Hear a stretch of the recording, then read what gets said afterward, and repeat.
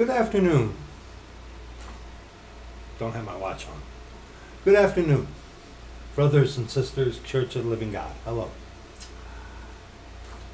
Please get your authorized version of the scriptures. And please turn with me in your authorized version of the scriptures to Book of Romans, chapter 5. We're going to start there. This video is a collaborated effort. A beloved brother sent an outline here, and we've been going through it. Lord willing, Lord willing. But like I said, this video is a collaborated effort. So, without any further ado, please get your authorized version of the scriptures, and please follow me along in the scriptures, word by word, verse by verse. Okay? It's very important to do so. Okay? Let's go. Romans chapter 5, verses 1 on to verse 5. Look at the scriptures, man. Don't look at this face. Therefore, being justified by faith, we have peace with God through our Lord Jesus Christ, by whom also we have access by faith into this grace wherein we stand, and rejoice in hope of the glory of God. Hope of the glory of God. The glory of God. Hope of the glory of God. What would be God's glory? Redeeming his purchased possession.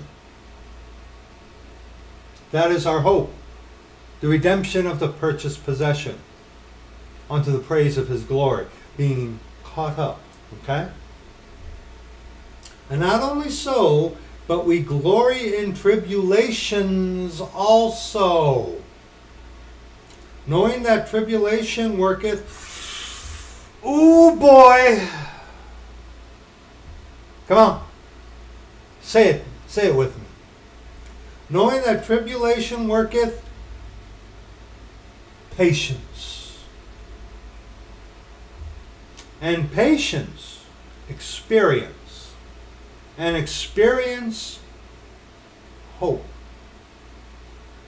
And hope maketh not ashamed, because the love of God is shed abroad in our hearts by the Holy Ghost, which is given unto us. Romans chapter 8. Romans chapter 8, verses 18 on to verse 25. See, we go through things as the church of the body of Christ. Okay, the church of the living God, excuse me. We go through things to grow our faith and our dependence. See, what can happen is someone could be of the church of the living God, but yet tend to get self-sufficient. When we, as the church of the living God, I believe, like it saith in the scripture, give me neither poverty nor riches, but give me food convenient for me. Okay? Lest I steal and take the name of the Lord my God in vain. Or if I'm rich, say, hey, who is the Lord? See? We are to be kept in a state of dependence, a state of working dependence. Because it is the Lord who will provide for our needs. We need to put legs into these things, obviously. Yes, we don't just sit here saying, oh, please, Lord, shower upon me. No. No. You got to put legs into our prayers, as it is said. But we are to be kept in a state of working dependence upon the Lord. Okay? Romans chapter 8, verses 18 on to verse 25. For I reckon that the sufferings of this present time are not worthy to be compared with the glory which shall be revealed in us. And what is that glory? Being redeemed, being caught up, being given our rewards. Okay? And verse 18 here, put this in context with what's going on today. Okay? How there's a kind of a hush right now. Things just seem to be going along, right? Yeah. Yeah, let's continue. For the earnest expectation of the creature waiteth for the manifestation of the sons of God. You and I are the creature. For the creature was made subject to vanity, not willingly, but by reason of him who has subjected the same in hope. Because the creature itself also shall be delivered from the bondage of corruption into the glorious liberty of the children of God. For we know that the whole creation groaneth and travaileth in pain together until now. And not only they, but ourselves also, which have the first fruits of the Spirit, even we ourselves groan within ourselves, waiting for the adoption, to wit, the redemption of our body. For we are saved by hope. But hope that is seen is not hope. For what a man seeth, why doth he yet hope for? And of course you can reference Hebrews chapter 11 verse 1 and verse 5. But if we hope for what we see not, then do we with patience wait for it. Wait for it. And of course I mentioned it. Let's see this reference. Hebrews chapter 11. Hebrews chapter 11.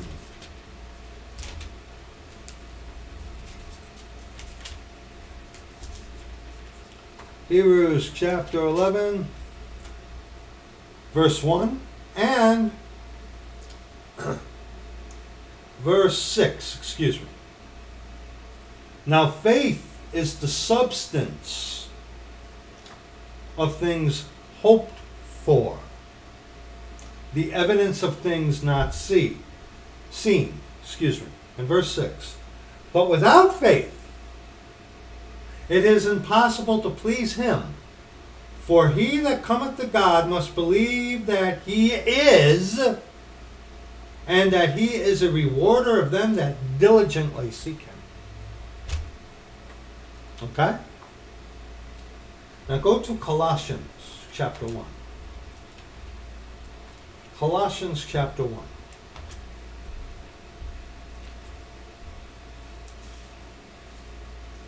Colossians chapter 1, beginning at verse 20.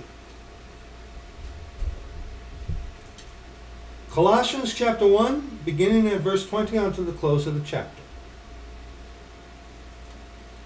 And having made peace through the blood of his cross, by him to reconcile all things unto himself. By him I say, whether they be things in earth or things in heaven. And you, that were sometime alienated and enemies in your mind by wicked works, yet now hath he reconciled. If you are saved, born again, converted of the church of the living God, obviously. Okay? In the body of his flesh, through death, to present you holy and unblameable and unreprovable in his sight. Meaning that once he saves you, you are sealed, you are part of his body. You are part of his bones and his flesh. Okay?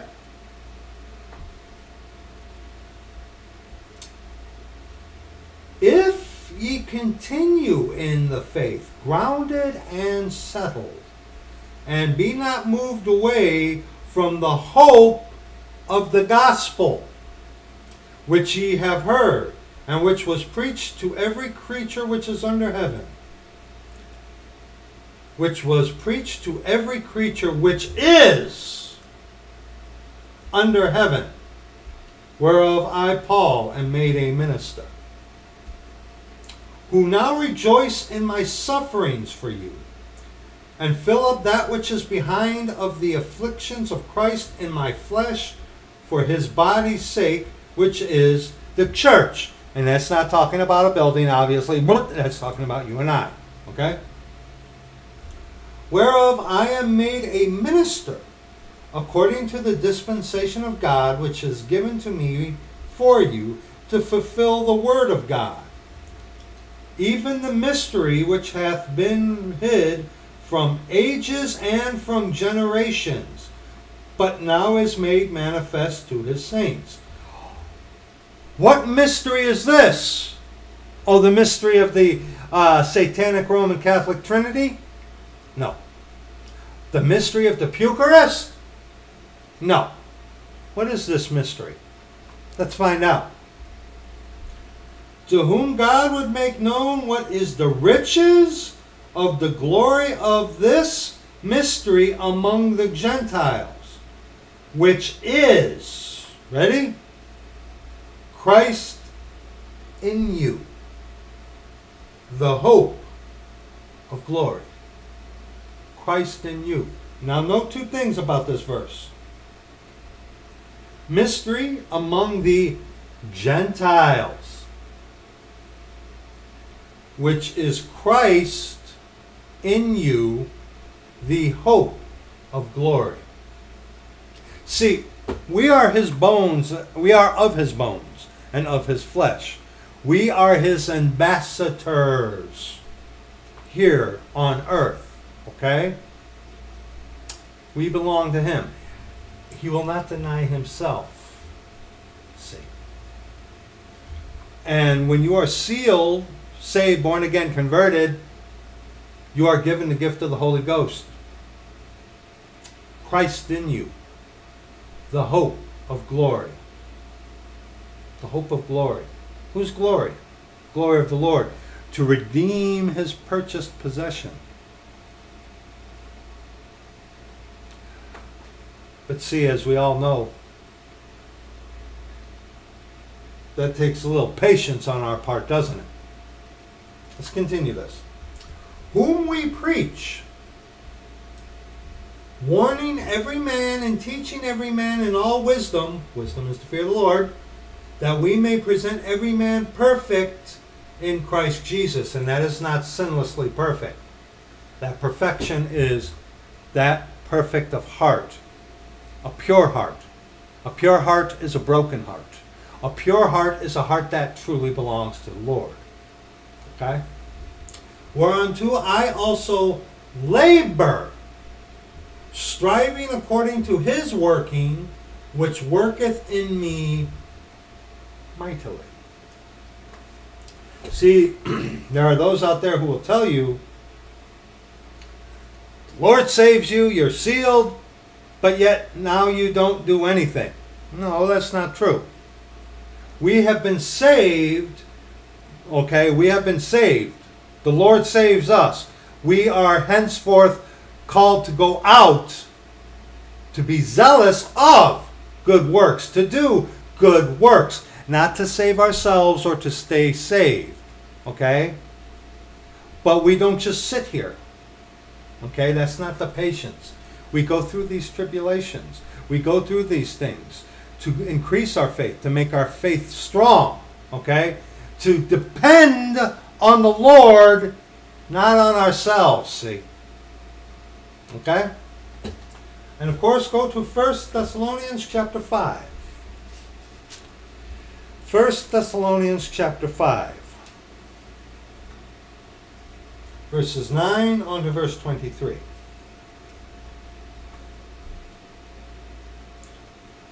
For God hath not appointed us to wrath, but to obtain salvation by our Lord Jesus Christ. Now, you as the Church of the Living God, you know this. God can get mad. Excuse me. God can get angry at his own. Because of why? Disobedience. Meddling with things that they ought not to meddle. Yes. But see, God's wrath we are delivered from. What is God's wrath? The time of Jacob's troubles. Hence, you and I today, especially with what's going on right now and what is coming very soon, okay? That's why you and I as laborers are out there, okay? Zealous of good works, preaching the true Christ Jesus of the Scriptures, okay? That's why we are out there, okay? He doesn't save us just to leave us sit here. No. Let's continue. Who died for us, that whether we wake or sleep, we should live together with him. Wake or sleep. Okay? Whether we be alive or whether we be dead, we should live together with him. Wherefore, comfort yourselves together and edify one another, even as also ye do. Brothers and sisters, we are to comfort one another and edify one another. Rebuke, chasten, that kind of thing, okay? The Lord will use us sometimes, obviously, for that purpose. But, okay, let's continue. And we beseech you, brethren, to know them which labor among you, and are over you in the Lord, and admonish you, and to esteem them very highly in love for their work's sake, and be at peace among yourselves. Now we exhort you, brethren, warn them that are unruly, comfort the feeble-minded, support the weak, be patient toward some men, all men. See that none render evil for evil unto any man, but ever follow that which is good, both among yourselves and to all men. And of course we have to read this. Of course. Rejoice evermore. Pray without ceasing. In everything give thanks, for this is the will of God in Christ Jesus concerning you. In everything. For the good that's going on, and for the bad. When you go through tribulation, when you go through trials, okay, it's very easy to say, thank you, Lord, for all the wonderful provision you have given us. Thank you. But when things seem to be lacking,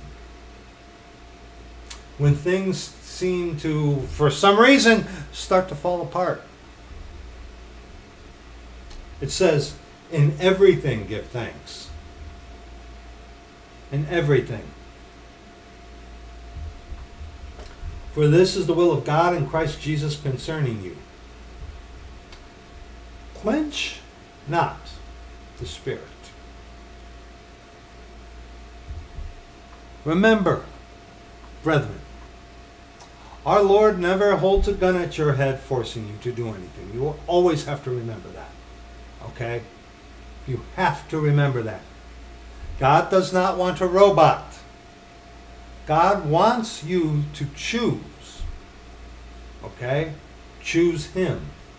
Because he could. God could make every single solitary person, spirit, soul, and body, that's what a person is, love him and serve him. He could do that. But would that be genuine? No. No. And you can quench the Spirit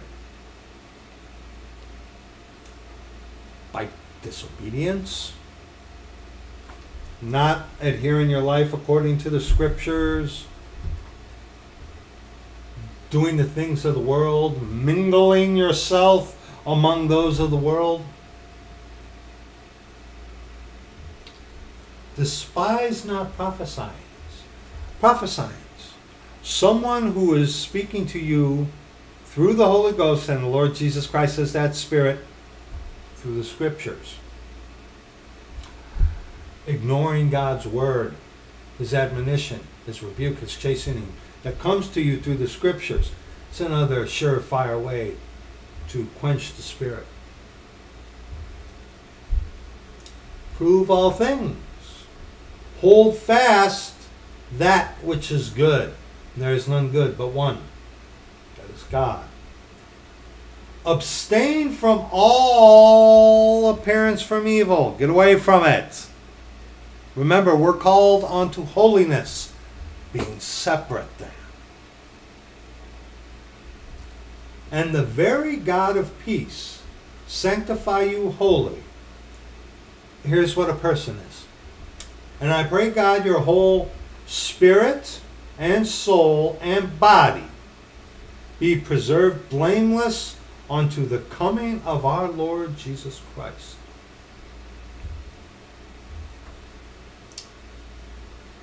Be preserved blameless unto the coming of our Lord Jesus Christ.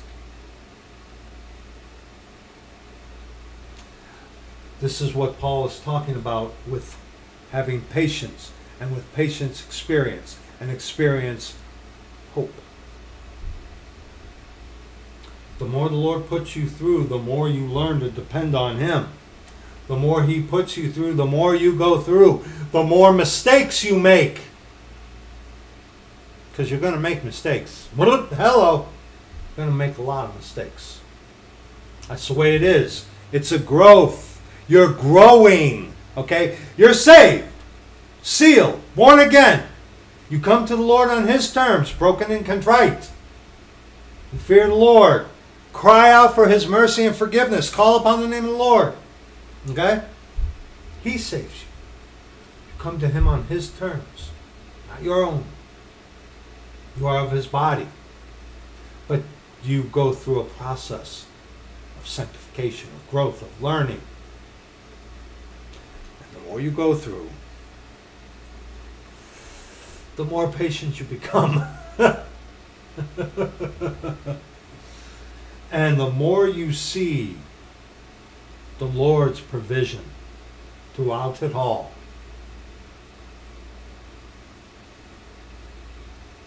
The Lord won't let you down. You understand? Titus chapter 2, verses 11 on to verse 15. Titus chapter 2, verses 11 on to verse 15. For the grace of God that bringeth salvation hath appeared to all men. Doesn't mean that all men are saved. Of course not. No. It's available. There it is. For you are saved by grace through faith. So, for the grace of God that bringeth salvation hath appeared to all men. He's there. God is there. It has appeared unto all men. Salvation by grace through faith is available to all. Not everyone is going to be saved by our Lord, because some have already chosen to serve the devil.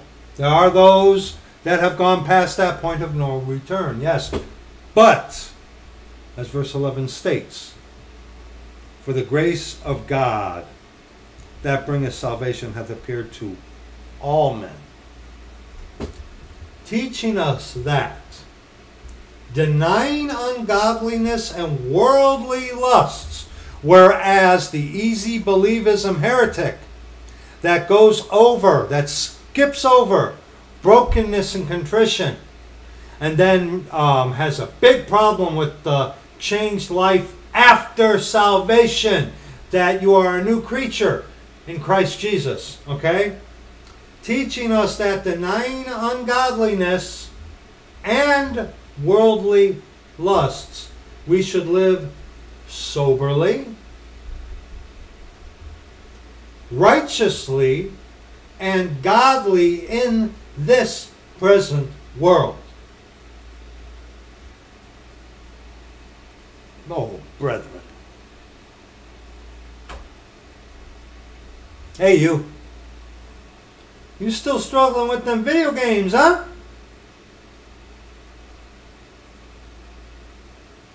Well, nobody sees it, just me. Yeah. Teaching us that denying ungodliness and worldly lusts,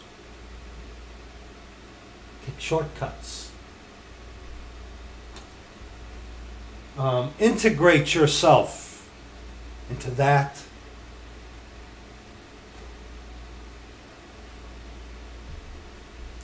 Looking for that blessed hope. And the glorious appearing of the great God and our Savior Jesus Christ. Look at that verse. Looking for that blessed hope. The blessed hope. The redemption of the purchased possession. The catching away. And the glorious appearing of the great God and our Savior. Second coming. Okay? You and I, Church of the Living God, we're going to hear come up hither. Eventually. Someday. Yes. The blessed hope. And then, and the glorious appearing of the great God and our Savior Jesus Christ. Because after we, the Church of the Living God, get caught up, as we all know, the time of Jacob's trouble begins. And then it's only a quick matter of time before our Lord come back with you and I, His bride, His church. Okay? Who gave Himself for us that He might redeem us from all iniquity and purify unto Himself a peculiar people, zealous of good works. A peculiar people. A peculiar people, zealous of good works. Wanting to do good works, not for salvation, not to stay saved. Here I am. Use me, Lord. Where the Lord says, who shall go for us? Who shall I send? Isaiah says, here I am. Send me. That's Isaiah chapter 6, by the way. Go look that up on your own time. Zealous. We want to serve the Lord. But you got to be careful too. You don't want to do something in your own power. But wait on the Lord for Him to guide you into that. Okay? You got to be careful of that. You got to be mindful of that. How do you keep yourself mindful of that? Oh, search the scriptures daily whether these things be so.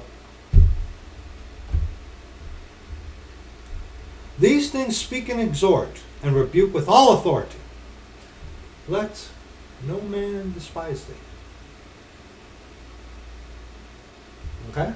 Now go to Luke chapter 8. Luke chapter 8.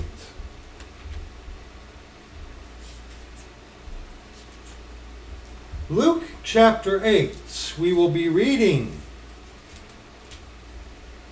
verses 4 on to verse 15.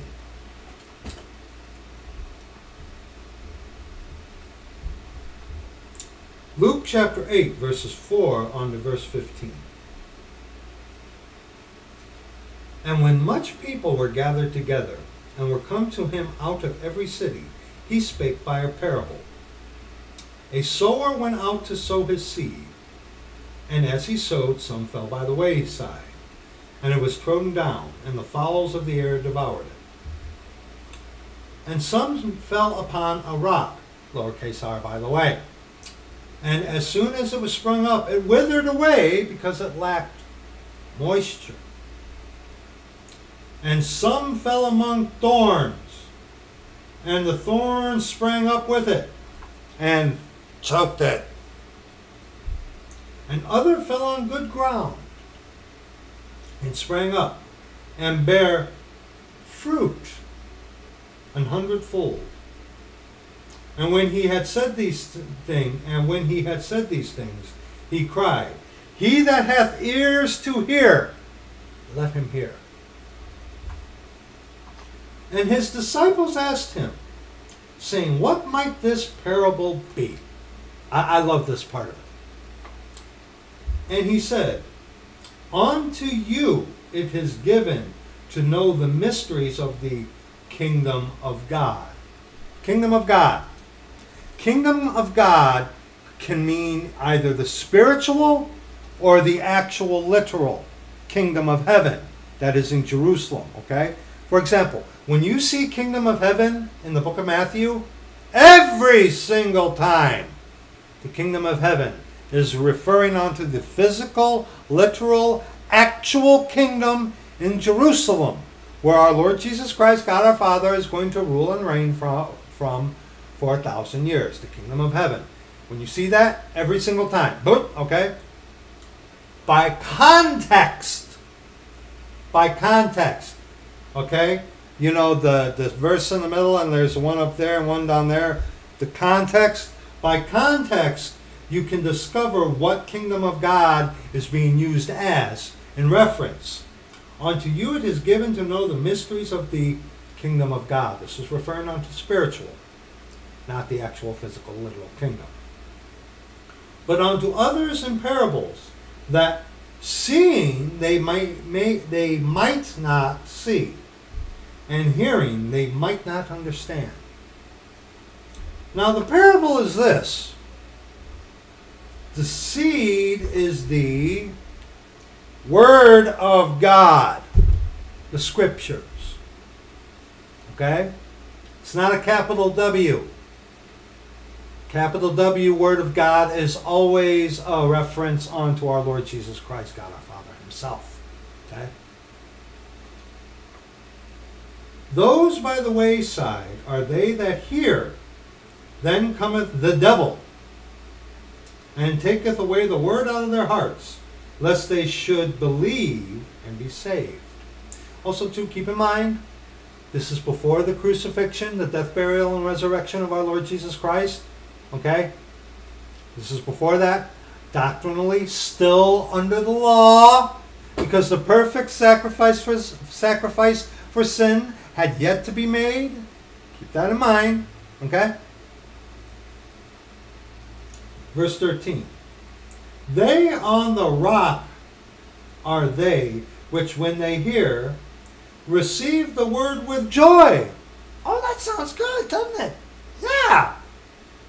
And these have no root, which for a while believe, and in time of temptation fall away. When they're tried, when they're put to the test. Satan does a lot, is allowed to do a lot of that for these people who, when they hear, oh, that sounds great, oh, I believe it. Pilgrim's Progress is a very good example of that, about the one guy who followed Christian at first and then went away after, I can't remember offhand which one that is. If one of you can remember, put that in the link, in the comment section, okay? But yeah, they hear the word, the scriptures. Oh, that sounds good. Yeah. Then they get attacked for it. Then they're put in a situation where they are to stand for it. And what happens? See? Verse 14. And that which fell among thorns are they which, when they have heard, go forth and are choked with cares and riches and pleasures of this life, and bring no fruit to perfection.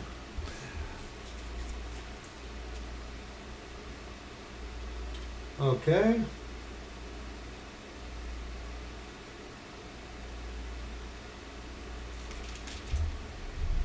And bring no fruit to perfection. Elsewhere in this parable appears another time, say in Matthew, where it is said that immediately, meaning, let's look at that, but hold on. But that on the good ground are they which in an honest and good heart, having heard the word, keep it and bring forth fruit with patience. Patience. Go to Matthew. Go to, where is this one? Matthew 13. Matthew 13. Go to Matthew 13. I want you to see something.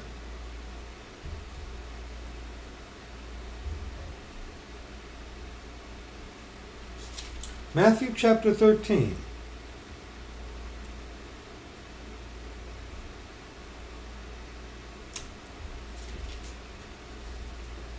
One second, brethren. I've got to pause this. Okay, sorry about that. I had the wrong one. Go to Mark chapter 4. Mark chapter 4. Okay, let's get ourselves another take on this. Okay, Mark chapter 4. Another brother pointed this out to me some time ago. Very telling. Check this out. Mark chapter 4, verses 13 on to verse 20. Check this out. Okay, same parable. But look at this. And he said unto them, know ye not this parable? Mark 4, verses 13 on to verse 20. And how then will ye know all parables? The sower, that's you, soweth the word. And these are they by the wayside, where the word is sown. But when they have heard, Satan cometh immediately. Immediately.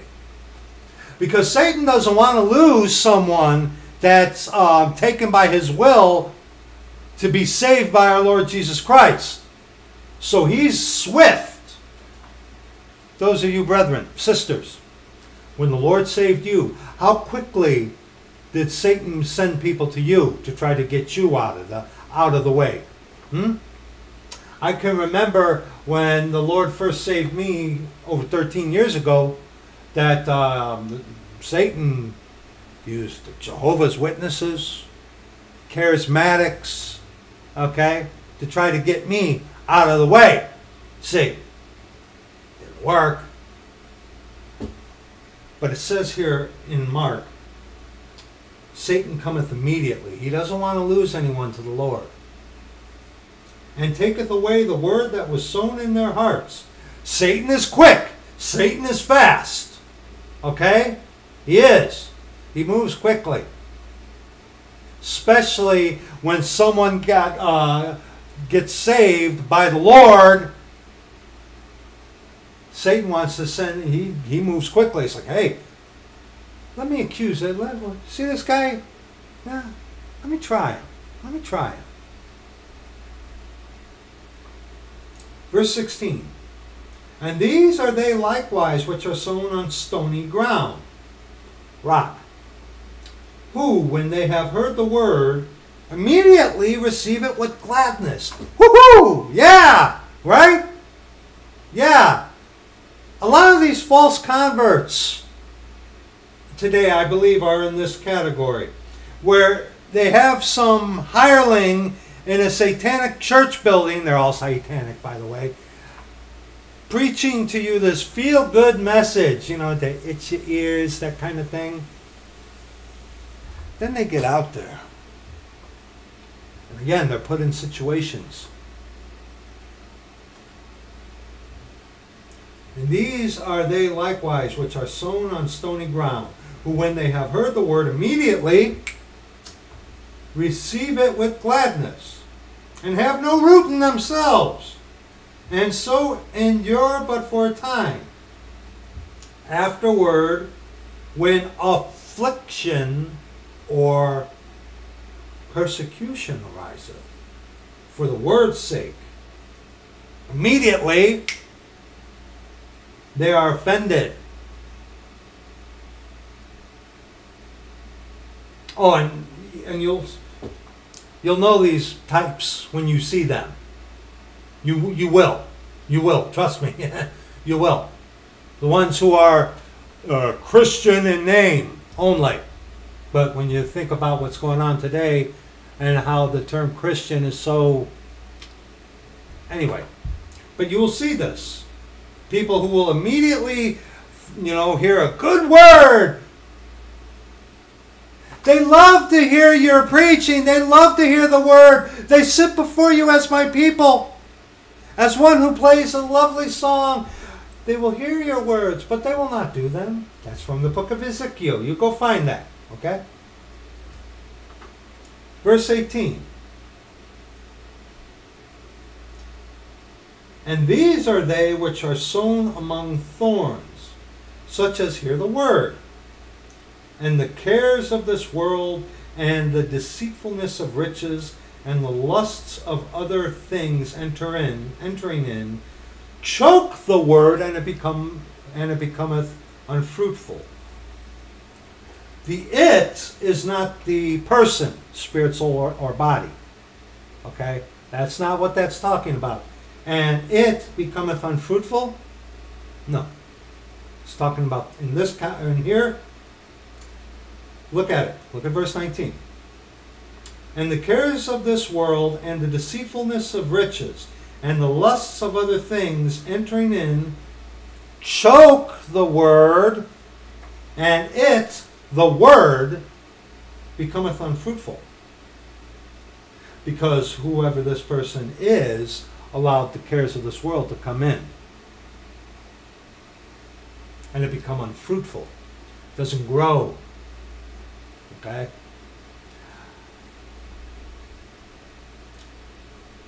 These I think are the ones who are going to be in the more hot water, so to speak. Because it said the word becometh, and it becometh unfruitful. What becomes unfruitful? The word. God's word has this habit of sticking around even in lost people. They seem to remember it, but they will quench it. Just like those who are of the Church of the Living God can quench it. Quench the Spirit. Who will speak to you through the Word. See. And these are they which are sown on good ground, such as hear the Word and receive it. Faith cometh by hearing, and hearing by the Word of God, and bring forth fruit. Some 30-fold, some 60, some 100.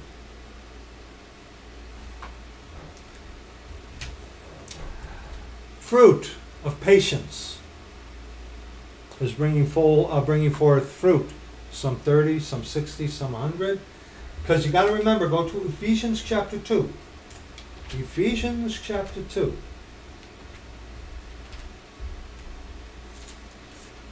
Did I unpause that? Yes. Ephesians chapter 2. Verses 8 on to verse 10. For by grace are ye saved through faith, that not of yourselves. It is the gift of God. Your salvation is a gift of God, given to you by His grace, because through faith. Okay? For by grace, God's favor, God's unmerited favor unto you, the sinner, who put Him there on the cross. Okay? God's favor, unmerited, on your behalf. You can merit it even if you tried. Okay? For by grace are ye saved. Grace comes first. Through faith. And that not of yourselves, it is the gift of God. See, if you say, I just believe, faith alone, that's of yourself. It is by grace through faith. Not of works, lest any man should boast. The works that he is referring to are the works of the law. Okay? The works of the law. That is what he is referring to. Lest any man should boast. For we are his workmanship. If any man be in Christ, he is a new creature. Old things are passed away. Behold, all things are become new. Created in Christ Jesus unto good works, which God hath before ordained that we should walk in them. Walk in newness of life. Good works. After salvation. Not to stay saved. Not to save yourself. But as ambassadors. And brother, sister, doesn't the lost need to behold the good works of those who are of Christ Jesus, and saying, I ain't doing that, man. No, I'm not taking your I'm not messing around with the steel of the Jesuit poniard. Okay? I'm not messing around with that. Go to Titus chapter 3. Titus chapter 3. Titus, not Hebrews. Close. Titus chapter 3.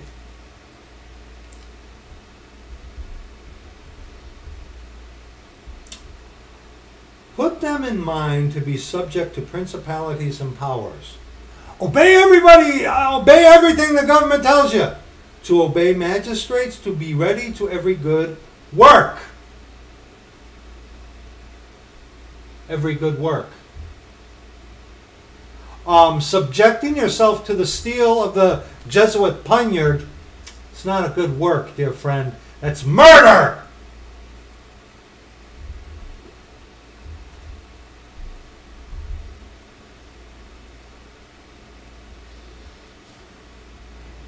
You mess around with the steel of the Jesuit poniard,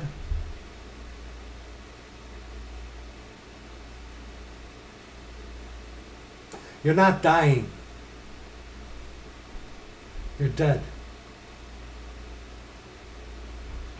You're dead.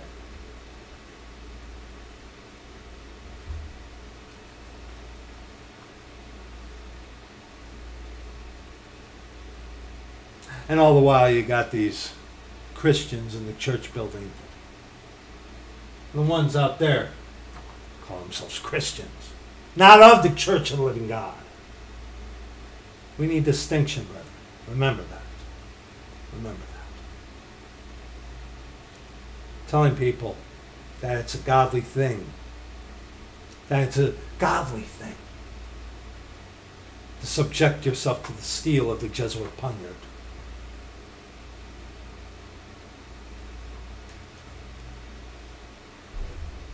You're not dying. You're dead. Let's continue. We all have, unfortunately, people. I have family members who have taken it. My wife, of course, our family. We have people who have taken it.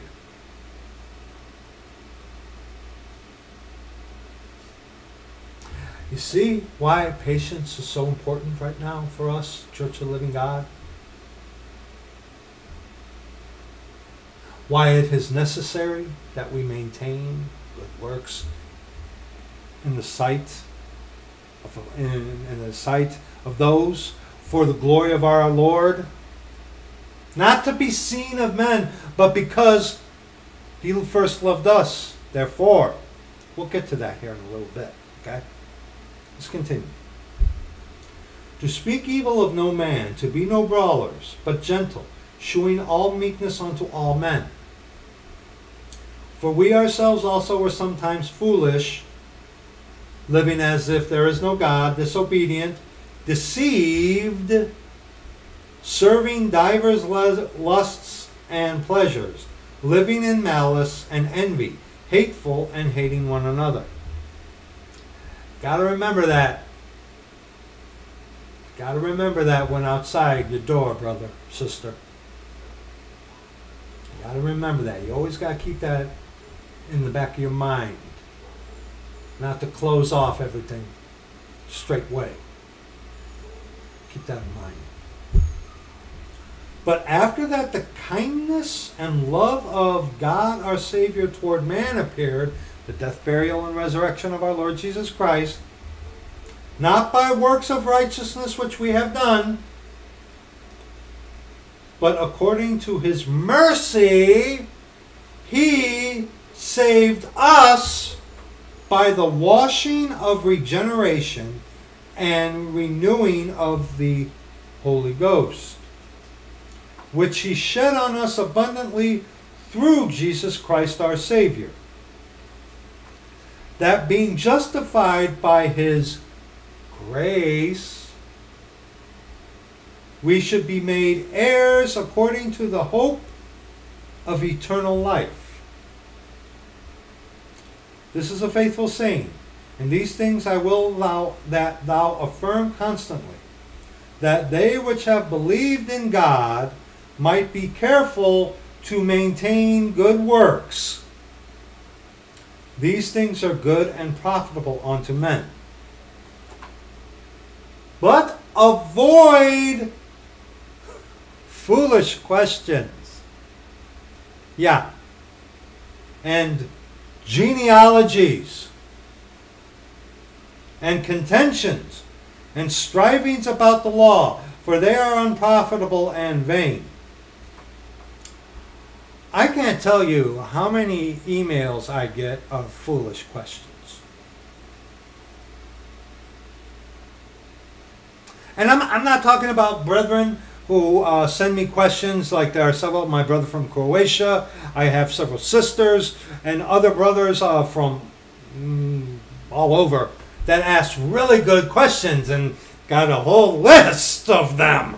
But I also get quite a few from those who are asking foolish questions that don't want to hear an answer.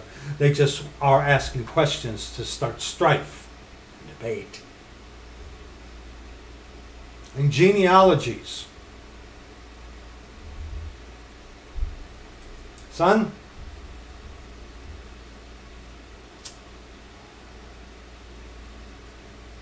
beware of the who is the true Jew thing. Okay? Okay. The video on that, Lord willing, is coming. Well, I've already addressed that. But a video on kindreds, hopefully, Lord willing, will be coming sometime soon in the future. Hopefully. Okay? You watch it there, son. With the genealogy thing. Be careful. And strivings about the law. Why are we to avoid all? Why are we not to mingle with all these things? For they are unprofitable and vain. They lead to more questions. They lead to more strife.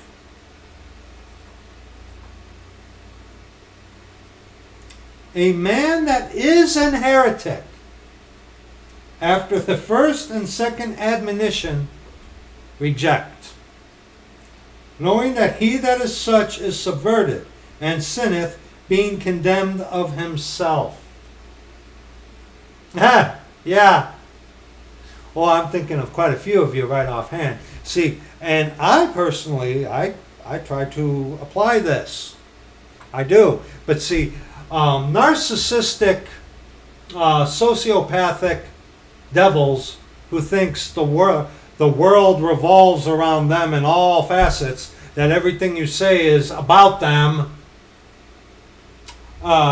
they like to stir up things and open up old wounds, so to speak. Well, we as the Church of the Living God is like, look, I ain't got time for that stuff. Dear friend, I ain't got time for that stuff. I ain't got time for that. There are more important things to worry about and to deal with than some deluded, narcissistic sociopath who gone crazy long ago. Okay? Got better things to do. Okay? As well do you, brethren. As well do you. First and second admonition, reject. Why? Knowing that he that is such is subverted and sinneth, being condemned of himself.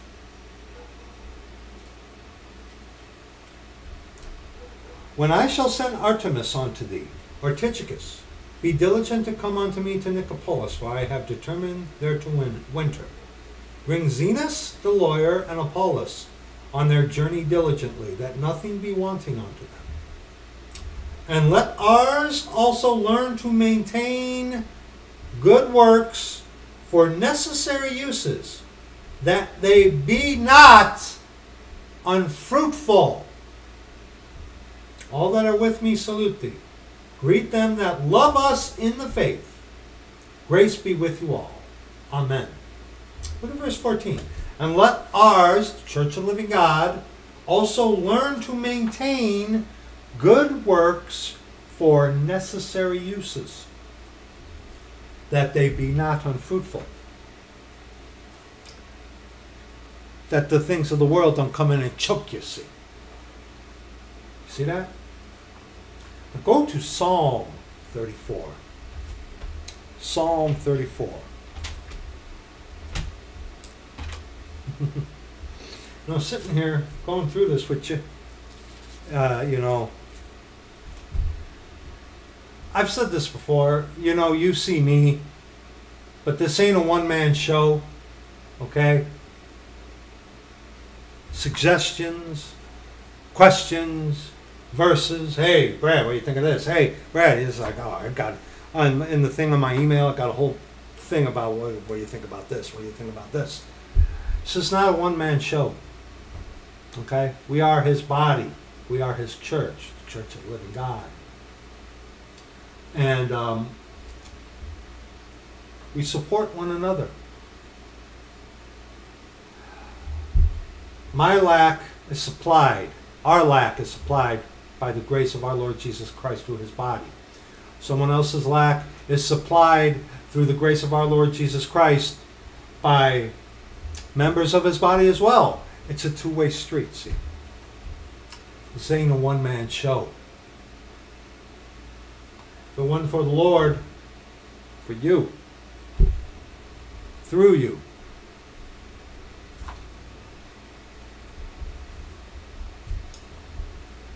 Psalm 34.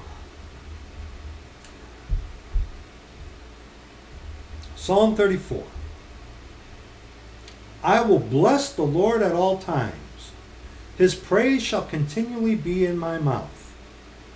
My soul shall make her boast in the Lord. The humble shall hear thereof and be glad. The humble shall hear thereof and be glad. O magnify the Lord with me, and let us exalt his name together. Why? Because he's worthy to be praised. Yes, let's keep reading. I sought the Lord, and he heard me, and delivered me from all my fears. In all things give thanks. They looked unto him, and were lightened, and their faces were not ashamed. This poor man cried, and the Lord heard him, and saved him out of all his troubles. Oh, do we got time to tell you, to hear how the Lord has done that for my wife and I? How about you, brother, sister?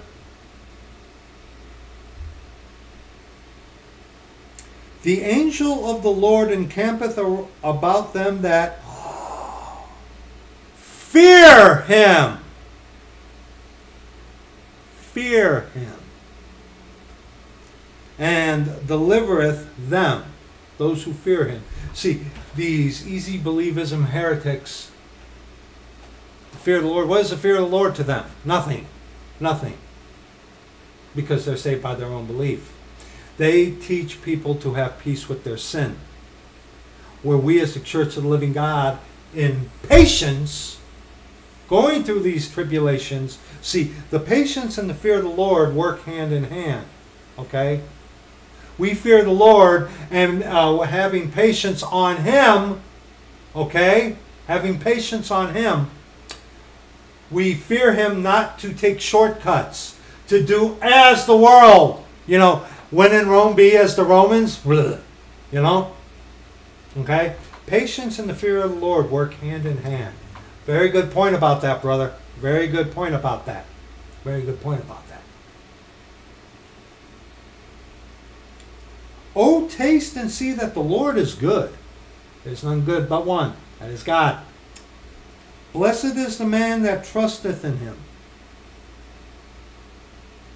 O fear the Lord, ye His saints, for there is no want to them that fear Him. You're going to fear that, or are you going to fear the Lord? See, Christians, they teach you to fear man. We as the Church of the Living God, you better be afraid of the Lord. And what does that say? O fear the Lord, ye His saints. There is no want to them that fear Him. The young lions do lack and suffer hunger, but they that seek the Lord shall not want any good thing. Come, ye children, hearken unto me. I will teach you the fear of the Lord. Teach people the fear of the Lord by our example, by preaching the Scriptures through the Word. Okay? It's the fear of the Lord that keeps us away, that keeps us holy, separate. Okay? Because think about it. You can go ahead right away and quench the Spirit. What kind of chastening are you going to get? Lord warns you. Don't do that. Don't. Okay? You're going to do that? Fine, go ahead. See what happens to you.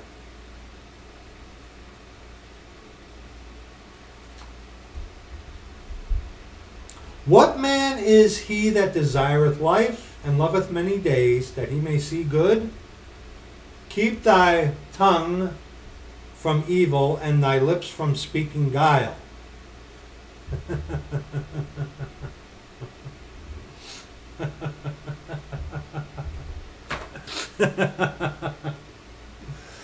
Oh, yeah. Depart from evil and do good. Seek peace and pursue it. And the God of all peace, the God of peace sanctify your whole spirit, soul, and body. When you live holy, separate. You see? The eyes of the Lord are upon the righteous, and His ears are open unto their cry. The face of the Lord is against them that do evil, to cut off the remembrance of them from the earth. Those out there that are pushing this psychological operation, this agenda, the face of the Lord is against them that do evil. Don't forget that.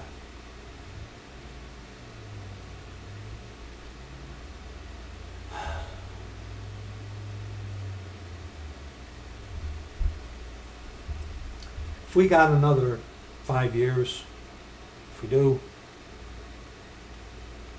and they start dying, let us all, Church of the Living God, try to remember that. Because in one way or another, we're going to be affected by it in one way or another.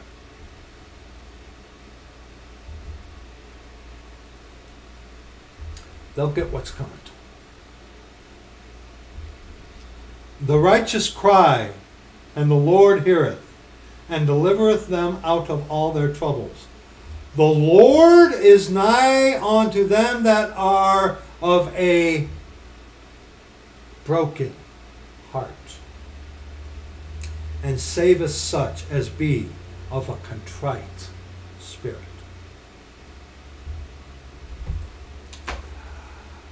Hey, you easy believism heretic devils, there's your requirement. That's Old Testament. Oh, shut up. Shut up. No, you are your own God because you save yourself because of your belief. You didn't come to the Lord with a broken heart and a contrite spirit. Shut up. Shut up. It's hard, but it's easy. The hard part is getting over yourself. That's what's hard for a lot of people. But once the Lord shows you just how despicable, how lowly you truly are, how deserving of hell you are, that'll bring on contrition. Then when you realize, when He shows you that He died because of you.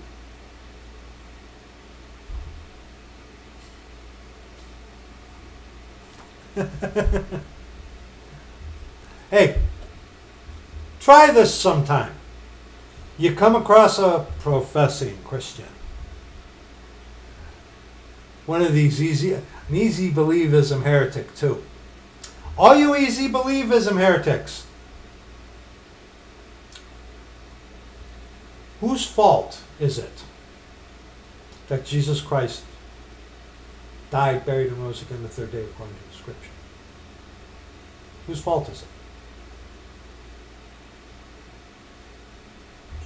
Brethren, you ask somebody that question who claims to be a Christian, do they speak in generalities? Do they deflect? Or do they admit the truth and take responsibility? I've asked that to people before. I've only heard one time. Yeah. Try that. Try that. Try that. See, if someone speaks in a generality about that, whose fault was it that Christ went to the cross and died, buried, and rose again the third day according to the Scriptures? Who's responsible for that? I've heard the Jews. I've heard, well, everybody.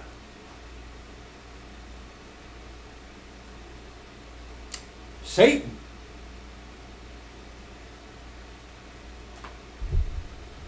Whose fault is it? Little rabbit trail here.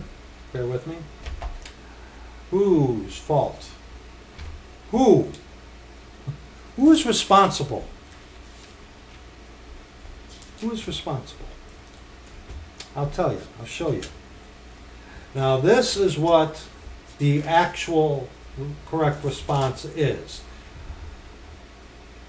But I tell you, someone who is truly broken and contrite are the only ones who can truly utter this out of a pure heart. 1 Timothy chapter 1, verse 15. This is a faithful saying and worthy of all acceptation, that Christ Jesus came into the world to save sinners, whom I am chief. Now see, people, there are some out there, infiltrators, who know to say that. But see, in works they deny them. Even though they're very cautious about crossing their T's, dotting their I's. Oh, you look so good, don't you? There's not real evidence to show that you're fake. But see, you can't keep up that facade forever, dear boy. You ain't going to do it. There are those out there that have seen your slippage. And hey, I'm not talking about the one who thinks everything is about him. I'm not talking about you, okay? You know who you are, who I'm addressing anyway. So, you do everything right. You say the right things. You do all your things to be seen in front of men, right? Because you have men's persons in admiration. You're so phony, man. You're so phony.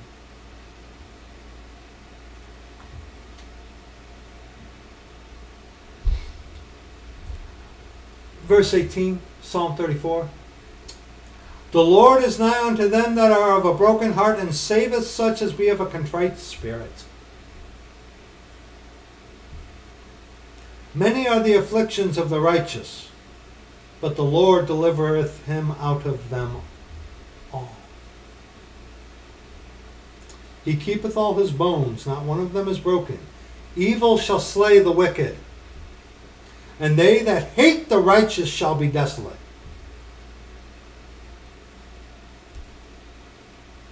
They hate us, brethren.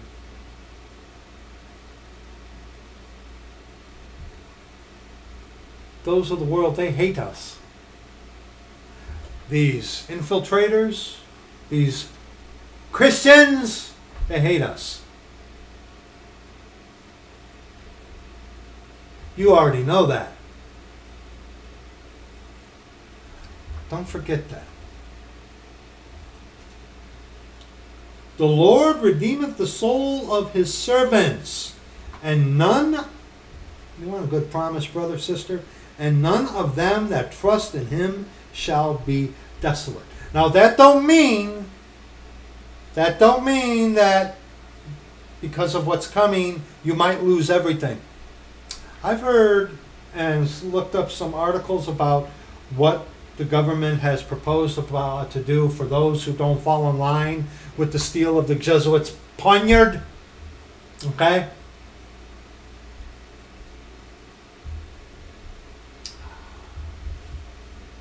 Yeah, they might go after your bank account. You could lose everything. See, the reality of that happening now is becoming more obvious, isn't it? And right now there's this lull before the storm, isn't there? Don't you never forget, brother, sister. The Lord redeemeth the soul of his servants. Redeemeth the soul of his servants. And none of them that trust in him shall be desolate. 2 Corinthians. 2 Corinthians chapter 1. 2 Corinthians chapter 1.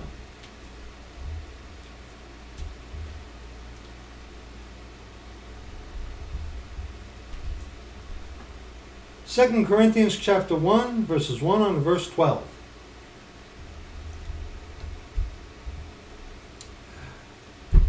We saw David praising the Lord for his deliverance, knowing, having full faith and assurance and trust on our Lord Jesus Christ, God our Father, that even though he slay him, he will trust in him. That's in Job chapter 15, I think. Go find that. Though he slay me, yet will I trust in him. Yet I will maintain mine own ways before him. That's not that wasn't Job being stubborn. No. Though things go wrong with you here, things start happening to you because you take stands for the Scriptures, for our Lord Jesus Christ, God our Father. Continue on in the ways of the Scriptures, as we are told. Don't let anything choke you. Let's continue. Paul, an apostle of Jesus Christ by the will of God, and Timothy our brother, unto the church of God which is at Corinth, with all the saints which are in all Achaia. Grace be to you and peace from God our Father and from the Lord Jesus Christ, one and the same. Blessed be God, even the Father of our Lord Jesus Christ, the soul of the Godhead, the Father of mercies, and the God of all comfort. Who comforteth like the Lord? Not the world, buddy.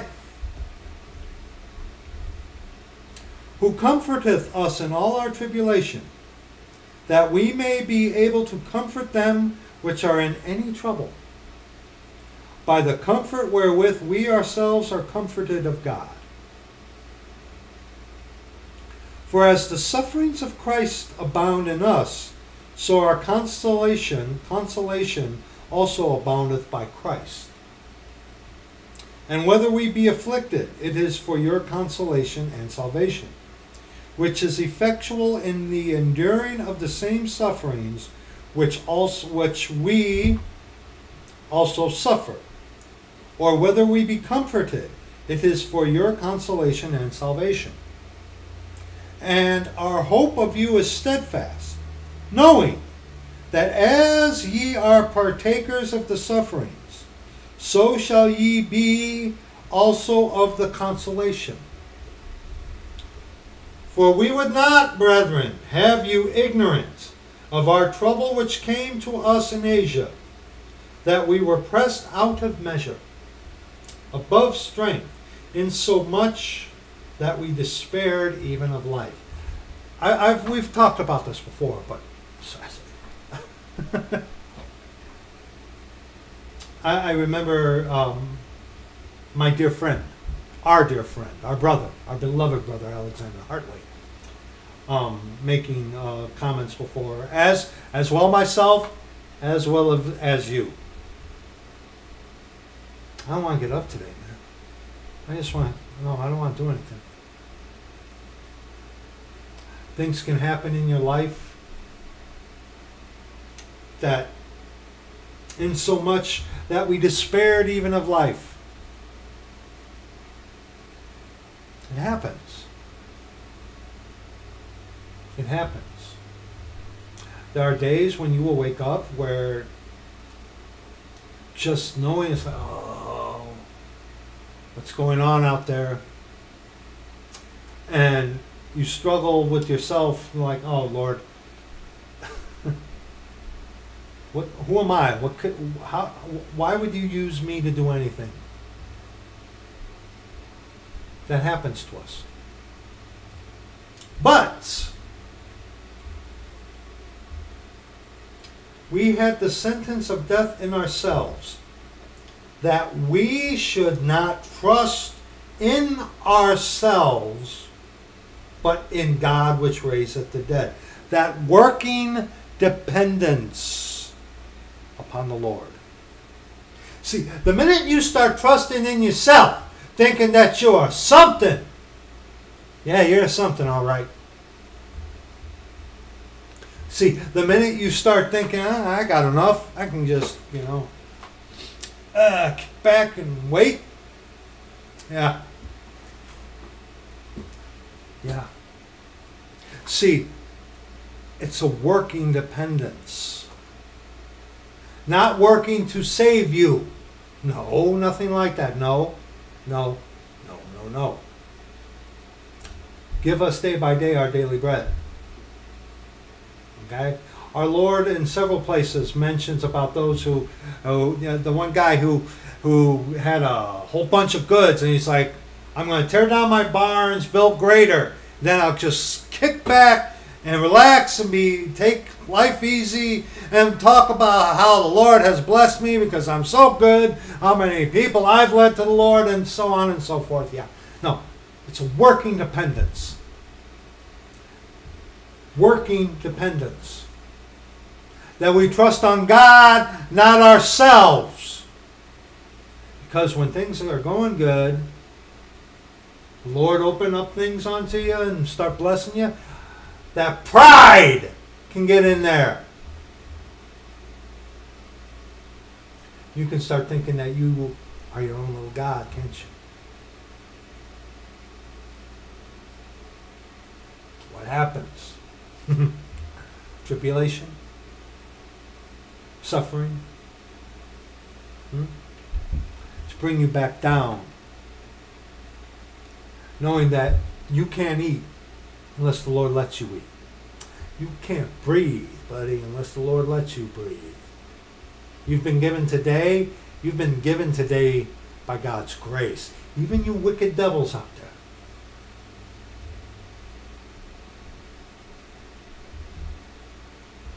Look at that verse again. But we had the sentence of death in ourselves, that we should not trust in ourselves, but in God which raiseth the dead, who delivered us from so great a death, and doth deliver, in whom we trust that he will yet deliver us.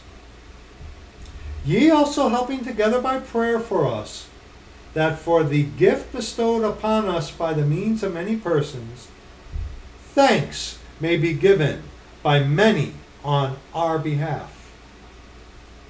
For our rejoicing is this, the testimony of our conscience. Testimony of our conscience. How's your conscience there, man? How's your conscience there? You, who's got a facade to keep up. I pity you. I pity anyone who has this facade, a fake front, that they have to maintain. I pity that. I do. I really pity those of you out there, not referring on to anyone of the Church of the Living God. There are those of you out there who know who you are, who keep up a false front.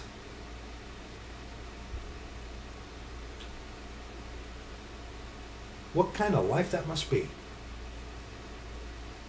To have to work to maintain your false appearance, to look good in front of others, when back here, when no one is looking, in the sight of these four walls.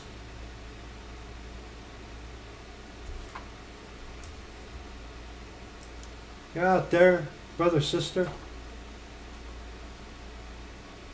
For our rejoicing is this, the testimony of our conscience, that in simplicity and godly sincerity, not with fleshly wisdom, fear of man, that kind of thing, but by the grace of God, we have had our conversation in the world, and more abundantly to you, word. How's your conscience, brother, sister? Void of offense? Can you walk out there with a clean conscience? Testimony of what? The testimony of our conscience. That in simplicity and godly sincerity. See, it's our conscience testifying as we walk out there according to the Scriptures. And we are sealed until the day of redemption. So our conscience testifies, because we are following the Lord according to the Scriptures by our example given to us by the Apostle Paul. See? And 2 Corinthians chapter 2, verses 14 on to verse 17. Now thanks be unto God, which always causeth us to triumph in Christ, and maketh manifest the savour of his knowledge by us in every place. For we are unto God a sweet savour of Christ in them that are saved, and in them that perish. To the one we are the savour of death unto death, and to the other the savour of life unto life. And who is sufficient for these things? For we are not as many which corrupt the word of God, but as of sincerity. But as of God, in the sight of God, speak we in Christ, because Christ is in you. Christ in you, the hope of glory. I was informed recently that by a sister who would sing hymns. Just sing hymns unto our Lord. Just praise God for hours. And hearing those hymns where the sister is kind of cut the heart of those who heard them, the psalms, and troubled, bothered. See, when you sing songs and make melodies in your hearts unto the Lord through singing hymns, lost people hear that? They don't like that, do they? It seems that lost people are more ready to hear the contemporary Christian music, right? Rather than the old-time hymns. What is that says that you hear something from behind you saying, "This is the way, walk ye in it"? From behind you? Yeah, the old paths.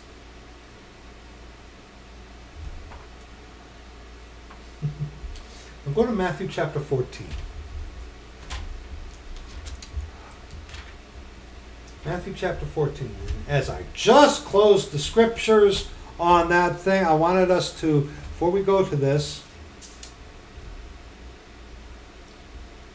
verse 9 in 2 Corinthians chapter 1. But we had the sentence of death in ourselves, that we should not trust in ourselves, but in God, which raiseth the dead. Matthew chapter 14. Matthew chapter 14. I did a video on this specifically a while ago, but Matthew chapter 14, verses 22 on to verse 33. And straightway Jesus constrained his disciples to get into a ship and to go before him onto the other side, while he sent the multitudes away. And when he had sent the multitudes away, he went up into a mountain apart to pray. And when the evening was come, he was there alone. But the ship, think about what we just read in 2 Corinthians. But the ship was now in the midst of the sea, tossed with waves, for the wind was contrary. And in the fourth watch of the night, Jesus went unto them walking on the sea. And when the disciples saw him walking on the sea, they were troubled, saying, It is a spirit. And they cried out for fear. But straightway Jesus spake unto them, saying, Be of good cheer, it is I. Be not afraid. And Peter answered him and said, Lord, if it be thou, bid me come unto thee on the water. And he said, Come. And when Peter was come down out of the ship, he walked on the water to go to Jesus.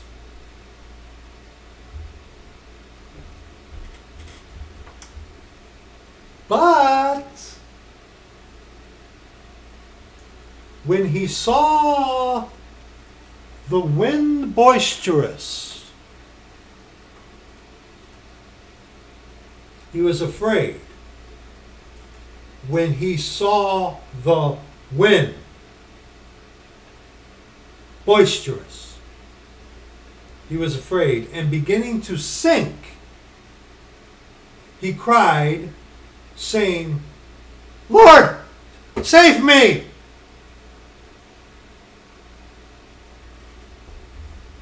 And immediately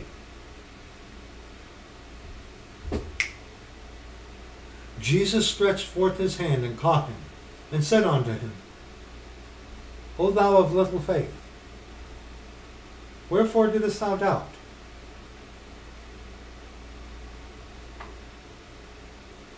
And when they were come into the ship, the wind ceased. Then they that were in the ship came and worshipped him, You J-Hos, yeah, our Lord Jesus Christ, God our Father,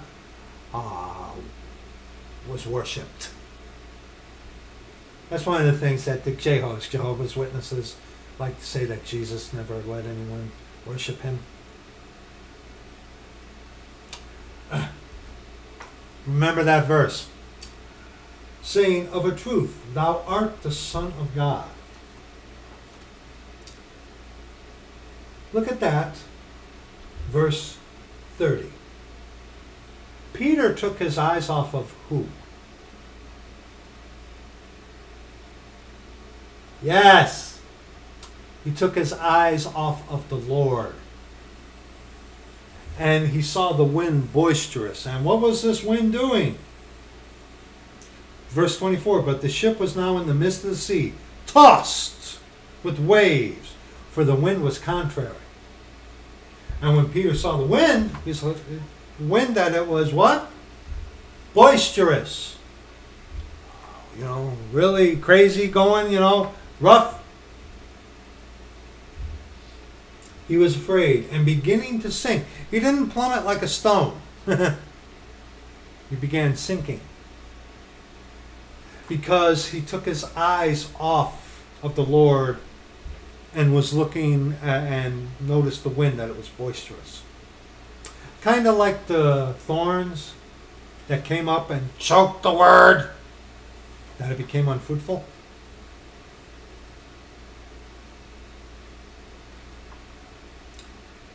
And we are to trust in the Lord. We have the sentence of death in ourselves, that we do not trust in ourselves, but in the Lord who raiseth the dead.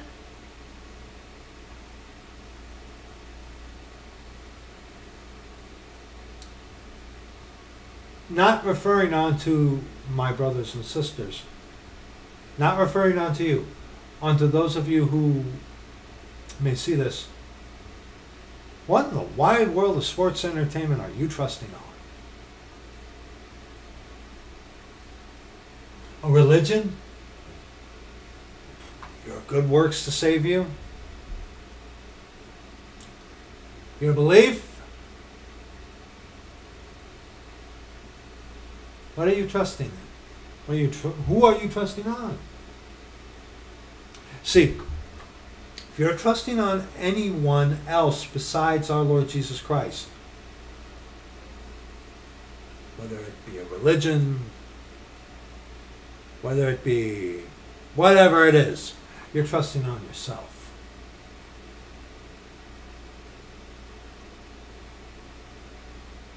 And boy, those winds sure can get boisterous, can't they? Look at them out there. Look at all this stuff that's happening right now, brother, sister.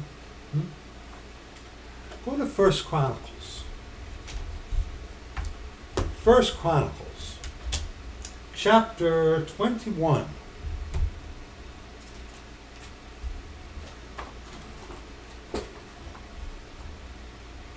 First Chronicles chapter 21, verses 1 on to verse 17.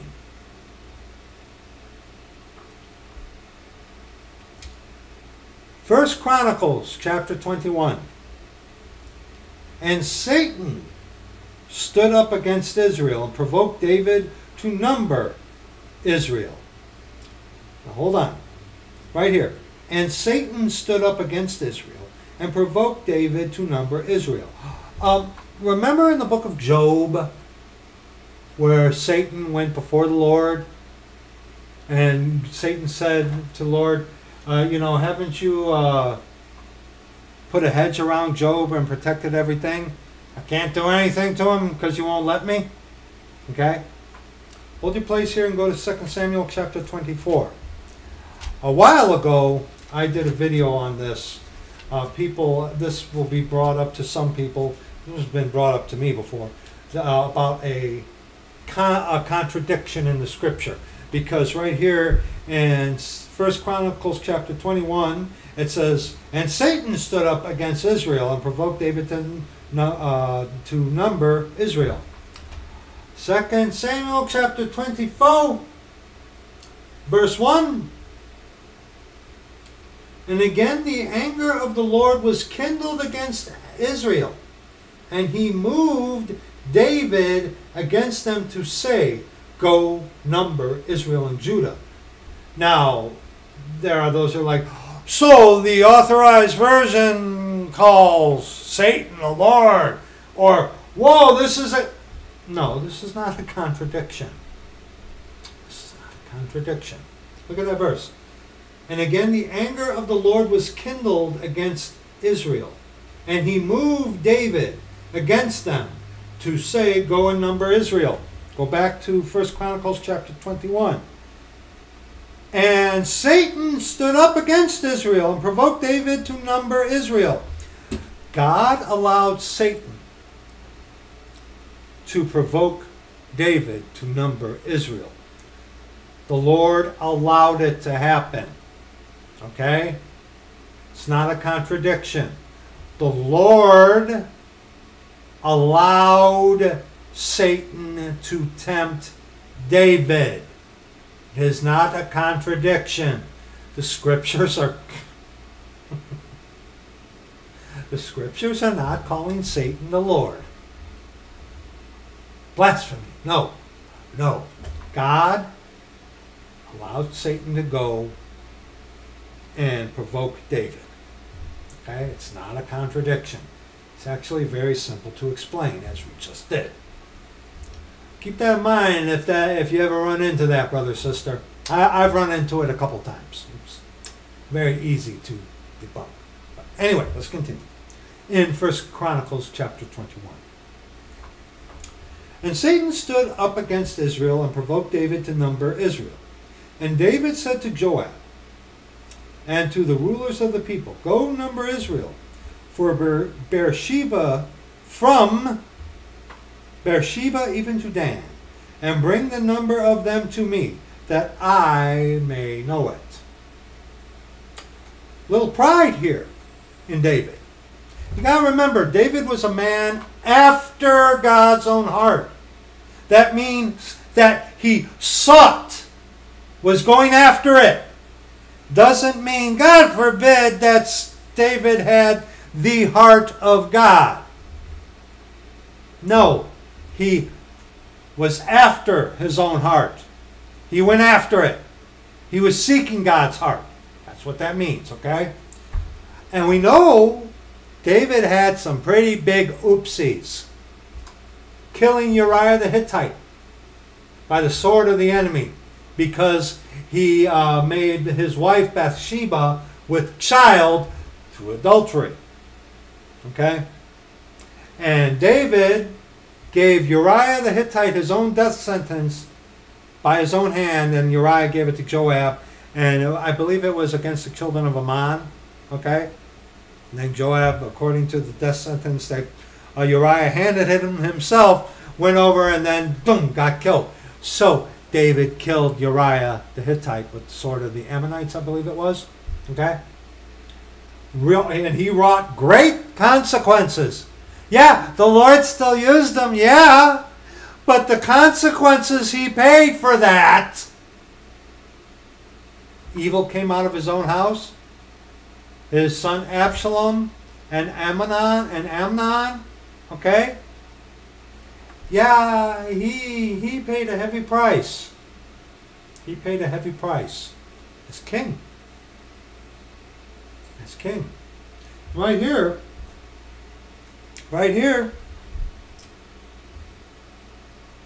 says in 2 Samuel that the anger of the Lord was stirred against Israel. And King David, who was allowed of Satan, Satan was allowed to provoke him, go number Israel from Beersheba even to Dan, and bring the number of them to me, that I may know them, that he may glory in men, that he may glory in flesh. See? And check this. Look at Joab, of all people. Check this out. And Joab answered, the Lord make his people 100 times so many more as they be. But my lord the king, are they not all my lord's servants? Why then doth my lord require this thing? Why will he be a cause of trespass to Israel? That coming from Joab, wow. Wow, right? Joab, who murdered other people so he could keep his own position. Yeah. Went not after Absalom, but went after Adonijah. Yeah. Yeah. Don't miss the gravity of that. Okay, let's continue. Nevertheless, the king's word prevailed against Joab. Wherefore Joab departed and went throughout all Israel and came to Jerusalem. And Joab gave the sum of the number of the people unto David. And all they of Israel were 1,000,000 and 100,000 men that drew sword. And Judah was 460,000 men that drew sword. A lot of people. So David could glory in the number of his armies and flesh. Do you get the picture maybe that David took his eyes off of the Lord and turned it on to those of the world? Let's continue. But Levi and Benjamin counted he not among them, for the king's word was abominable to Joab. And God was displeased with this thing. Therefore he smote Israel. Let's continue. Verse 8. And David said unto God, I have sinned greatly, because I have done this thing. But now I beseech thee, do away with the iniquity of thy servant, for I have done very foolishly. Look at those eyes. Look at the eyes. Don't look at me. Look at the eyes. Okay? I have sinned greatly. I have done this thing. I beseech thee, for I have done very foolishly. King, taking responsibility for what he had done. What a concept! You know, like the old man, the Adamic nature it is called, of the woman. Yeah, I messed up, but it's really your fault because you gave me the woman who did give me of the tree and I eat, and because of your fault and the woman that you gave me is why I'm... You get it, right? Let's continue. And the Lord spake unto Gad, David's seer, saying, Go and tell David, saying, Thus saith the Lord, I offer thee 3 things. Choose thee one of them, that I may do it unto thee.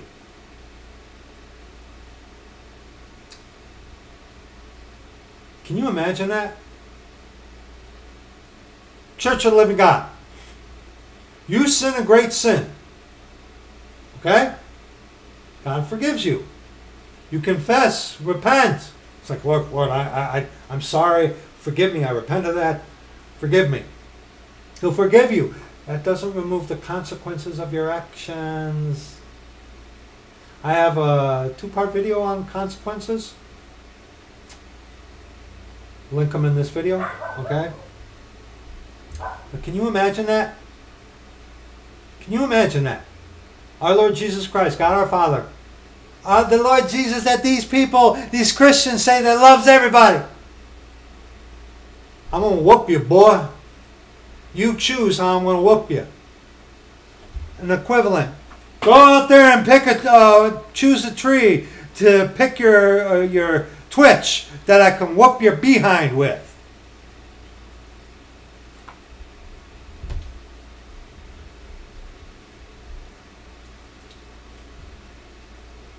Still dabbling in them video games, huh, man? Still being a part of this world, huh? Still justifying your sin? Because you just believe, right? Crazy. So Gad came to David and said unto him, Thus saith the Lord, choose thee either 3 years famine, or 3 months to be destroyed before thy foes, while that the sword of thine enemies overtake thee, or else 3 days the sword of the Lord, even the pestilence in the land, and the angel of the Lord destroying throughout all the coasts of Israel. Now therefore advise thyself what word I shall bring again to him that sent me. And David said unto Gad, I am in a great strait. Let me fall now into the hand of the Lord, for very great are his mercies. But let me not fall into the hand of man.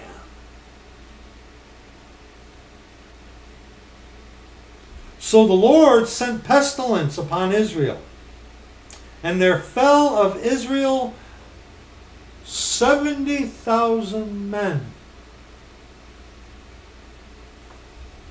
Hold your place here. Go to 2 Samuel chapter 24. 2 Samuel chapter 24.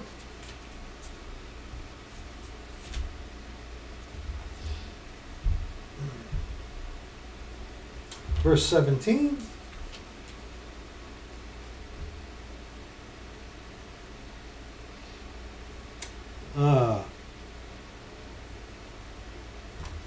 Excuse me.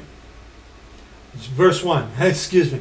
2 Samuel chapter 24, verse 1. And again the anger of the Lord was kindled against Israel. And he moved David against them to say, Go number Israel and Judah. So the Lord had something with Israel. And he allowed Satan to go and provoke David to number Israel. And we see that 70,000 men of Israel died as judgment upon Israel because of what their king had done. See, the king is the ruler of the people. Good example is Manasseh. King Manasseh started out wicked, evil, worse than anybody. The Lord saved him. Okay? And then he was put back in power, and he worked to try to undo what he had done, trying to make Israel go and serve the Lord. But because of all his prolonged evil, the damage that he had done in his evil was irreversible, even though he himself had been made right with the Lord had saved him. The point is, the king and his choices affected the people. And as we saw in 2 Samuel chapter 24, verse 1, the Lord had something against some of the people in Israel. Judgment. And he allowed Satan to provoke David to bring about judgment. Are you getting the picture of where we're going with this? You are, aren't you? Yes. Good. Let's continue. And God sent an angel unto Jerusalem to destroy it. And as he was destroying, the Lord beheld, and he repented him of the evil, and said to the angel that destroyed, It is enough. Stay now thine hand. And the angel of the Lord stood by the threshing floor of Ornan the Jebusite.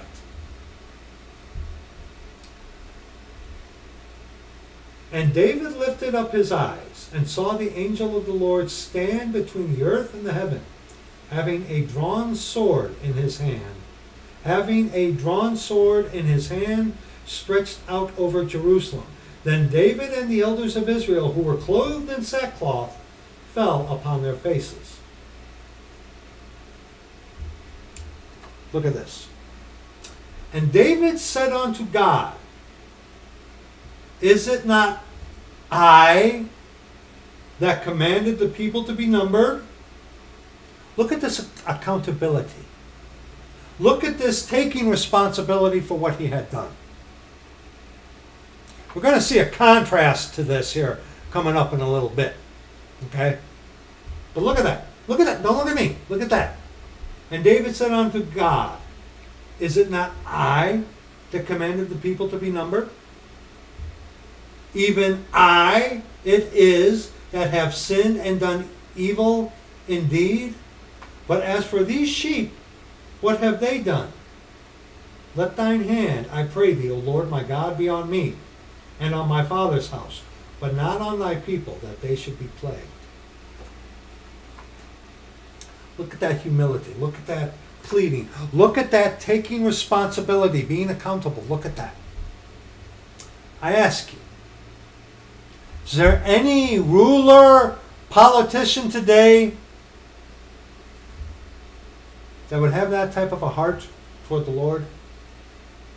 I trow not.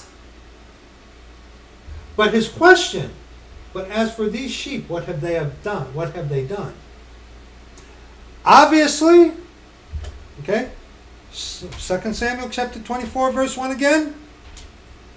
Okay, verse 1 again. And the anger of the Lord was kindled against Israel. And he, okay, his anger was kindled against Israel first. And he moved David against them to say, go number Israel and Judah. You know, God allows Satan to do what he does to bring in his judgment upon the earth. Perfect example, previous video. President Kamala Harris has been established here in America to bring judgment upon America. And whatever nation you're in, God had, obviously, God had something with some of the people of Israel. Oh, about 70,000 men. Whatever it was, we don't precisely know. But we do see here that Satan provoked David. And David in pride, it's like, I want to see just what I got. Yeah, look at this mighty army. And after his, verse 8, and David said unto God, I have sinned greatly because I have done this thing. Okay, he realized, it was like, whoa, I messed up. But see, he paid a consequence for it. A mighty consequence. 70,000 people died. And the contrast in this, whereas first he was wanting to boast in the number of people. Okay? Verse 13, and David said unto Gad, I am in a great strait. Let me fall now into the hand of the Lord. For very great are his mercies. Like to trust in him who raiseth the dead. But let me not fall into the hand of man. Where at first he wanted to glory in man. But when it came back to bite him, do you see? And where are our politicians? Where are our rulers that have this heart? Is it not I that commanded the people to be numbered? What have they done? They obviously, Lord, in his perfect righteousness, had something with these people. We learned that by referencing 2 Samuel chapter 24, verse 1.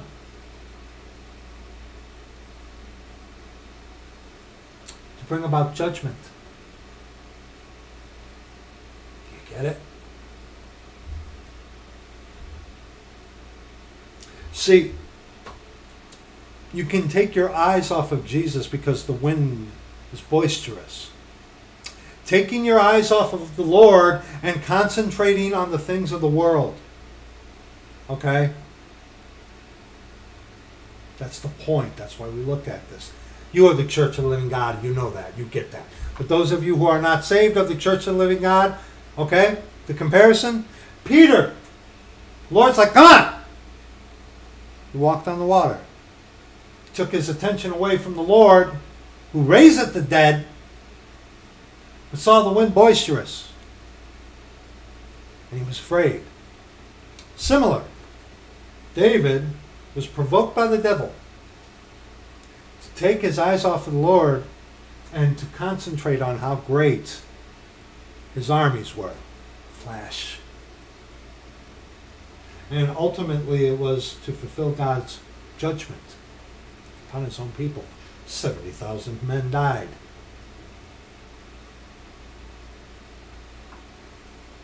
See how dangerous it could be to take your attention away from the Lord and to be centered on the things of this world because the wind is boisterous, and to be concentrated on men, even the Jesuits.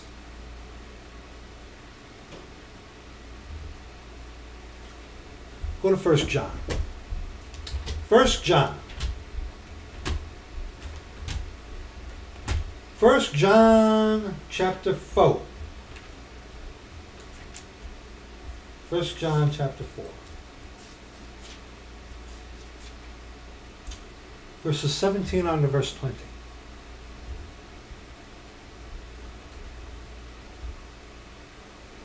Herein is our love made perfect,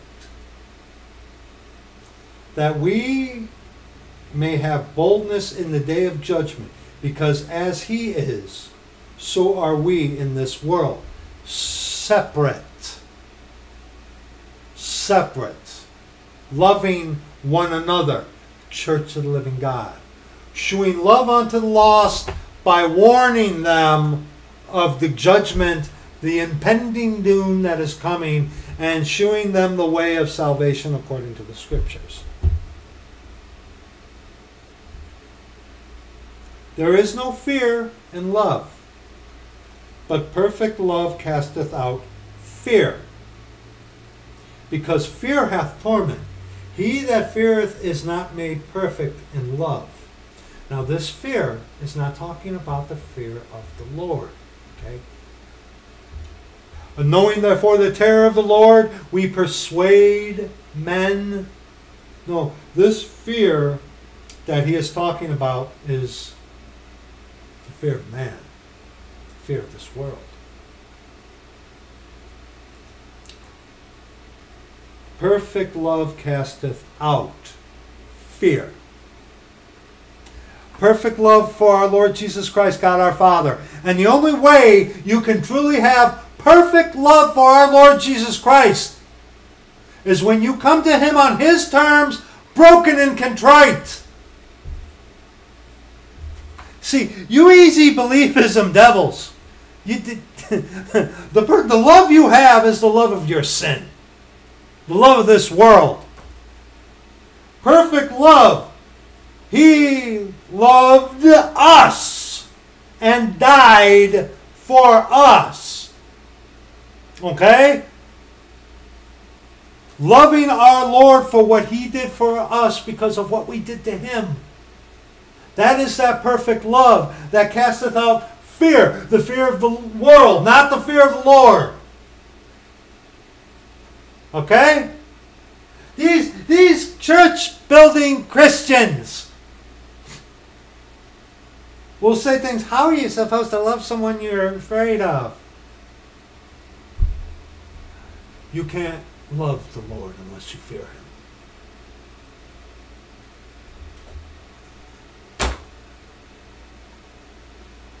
You can't love the Lord unless you fear him. You say you love the Lord? Do you fear him? I don't fear him. Then you don't love the Lord. I call you a liar. You're a liar. You say you love the Lord, but you have no fear of the Lord. Yeah, you're a liar. Perfect love for our Lord Jesus Christ casteth out fear. The fear of man. Fear of man. He that feareth is not... Okay, let's read that. There is no fear in love, verse 18, but perfect love casteth out fear, because fear hath torment. Worried about the bills, worried about what they're going to do for those who refuse the steel of the Jesuit poniard. That's kind of a quote from their secret oath, by the way. Okay? He that feareth is not made perfect in love. You're afraid of the world? Don't fear them, because after they've killed the body, there ain't nothing more they can do. Fear them not, therefore. We love him because he first loved us. If a man say, I love God, and hateth his brother, those who are actually saved, born again, converted of the church of the living God. I might not like you. You might not like me. But if you are of the church of the living God, sealed, born again, converted, you know, you are my brother. You are my sister. I might not like you. You might not like me, but I love you. Regardless. Regardless. I know that's kind of a, with some of you. There are some of those of the Church of the Living God that I don't really get along with. But they're my brother. You're my brother. I don't get along with you. You don't get along with me. That's fine. But you are truly saved, born again, converted of the Church of the Living God. You're my brother. You're my sister. And vice versa. If a man say, I love God, and hateth his brother, he is a liar. For he that loveth not his brother whom he hath seen, how can he love God whom he hath not seen? And this commandment have we from him, that he who loveth God love his brother also. Because we are all of his body. Okay? The fear, again, that is being talked about, go to Proverbs chapter 29. Gotta watch my time here. Proverbs chapter 29.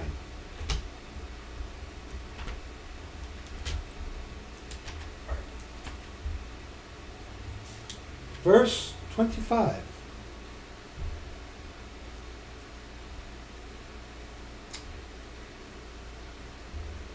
Not 30. Excuse me. Actually,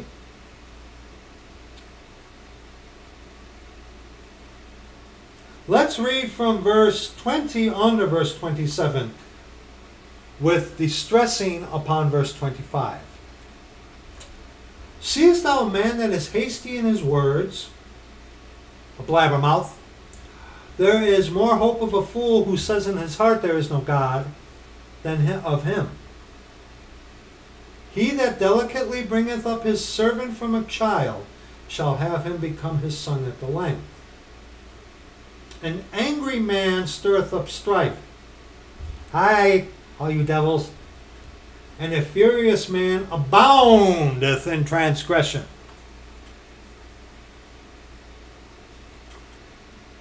A man's pride shall bring him low, but honor shall uphold the humble in spirit. Whoso is partner with a thief hateth his own soul. Why is that? Because he is a thief and a robber that goeth up some other way and not through the door. See, like you easy believism heretics. You're not going through the door. Because you're not going through the door on his terms, through brokenness and contrition. No, you're climbing up some other way. Whoso is partner with a thief, hateth his own soul. He heareth cursing, and bewrayeth it not.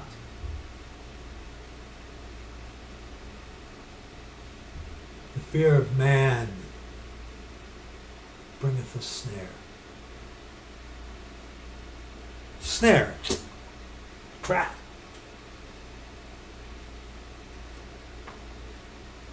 But whoso putteth his trust in the Lord shall be safe.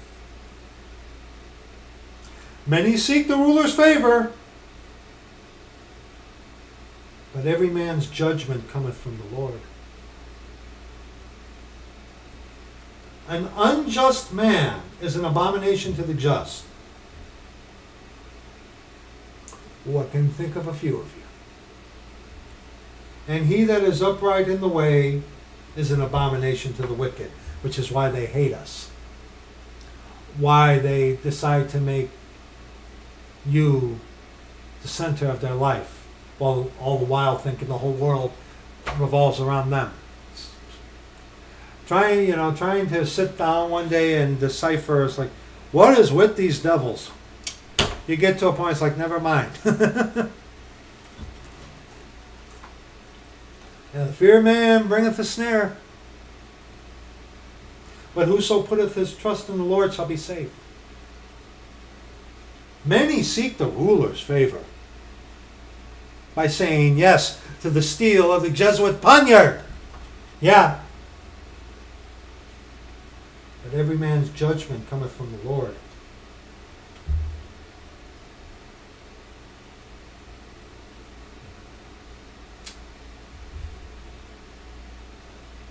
An unjust man is an abomination to the just, and he that is upright in the way is an abomination to the wicked. Fear of man. Fear of man. Go to 1 Samuel chapter 15. We saw King David. I have sinned and done foolishly. Lord, wasn't I'm the one who numbered the people. What these guys do? It's my fault. I am the man. King David took a responsibility for what he had done and accepted the accountability of his actions. And we also saw that the Lord was a little angry at Israel, and he allowed Satan to provoke David to bring about his judgment upon 70,000 people. But David, this is my fault. And he said, let me not fall into the hands of man. Let me fall into the hands of the Lord. Because his mercy endureth forever. That's Brandeis. He didn't say that, but you get the point. And see, as the king, what he did affected the people. Very similar to Manasseh. Want to see a contrast to King David? A perfect one? 1 Samuel chapter 15. 1 Samuel chapter 15. We're going to read this whole chapter. I'm kidding. No, we're not. We're not. It's like, okay, Brad, okay. Yeah, no. 1 Samuel chapter 15. Now, backstory.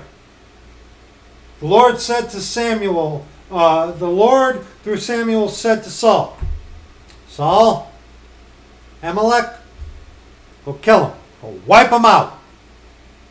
Then, what does it say? Verse 3, now go and smite Amalek and utterly destroy all that they have. And spare them not, but slay both man, woman, infant, and suckling, ox, and sheep, camel, and ass. That's pretty brutal. Look at verse 2. Thus saith the Lord of hosts, I remember that which Amalek did to Israel, how he laid wait for him in the way when he came up out of Egypt. Instruction in righteousness right here. Thus saith the Lord of hosts, I remember that which Amalek did to Israel, how he laid wait for him in the way when he came up from Egypt. We today, for our instruction in righteousness, the Lord takes us out of Egypt, the world, out from under the headship of Satan, Pharaoh. Okay? Okay? Amalek there, what he did to Israel, how he laid wait for him, in the way when he came out of Egypt? Our Lord saves you. Satan is there immediately to tempt you, to veer you off in other ways. Do you see? The Lord brings us out of Egypt. The world saves us, calls us to be holy, separate. And Amalek waited, what does it say there? How he laid wait for him in the way when he came out from Egypt. Get it? Because of what he did to his people. God is a God of judgment. God is a God of vengeance. He said, destroy everybody. Yes, he did. So, what does Saul do? Verses 13 on to verse 15. And Samuel came to Saul, and Saul said unto him, Blessed be thou of the Lord. I have performed the commandment of the Lord. That statement right away. That's the first thing he said to Samuel when he saw him.